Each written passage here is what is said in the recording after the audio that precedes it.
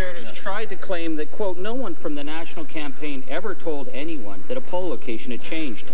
But that's exactly what the documents from Elections Canada say, and they trace the calls right back to Conservative Party headquarters.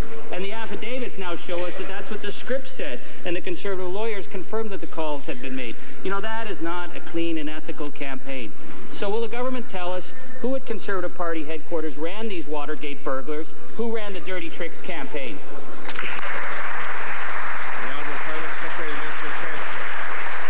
Mr. Speaker, the specific concern that the member referenced in his question was addressed by the Conservative Party to Elections Canada well over a year ago. The allegation is completely false. In the riding of Guelph, we are working with Elections Canada proactively to ascertain what exactly happened.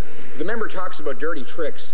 In fact, it was him that played a dirty trick on his own constituents after promising election after election to oppose the long gun registry. When he had the chance, he betrayed his word, he changed his position, he flip-flopped. That's a dirty trick, Mr. Speaker.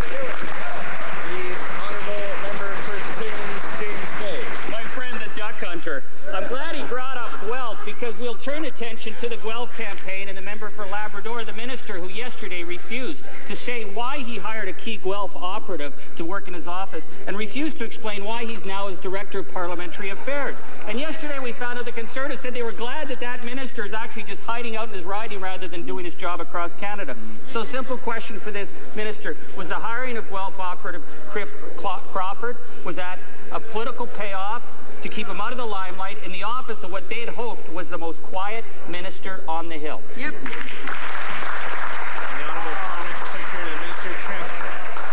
Mr. Speaker, neither this minister nor any member of this government will ever apologize for spending time in our own communities. The people we represent deserve to see us there.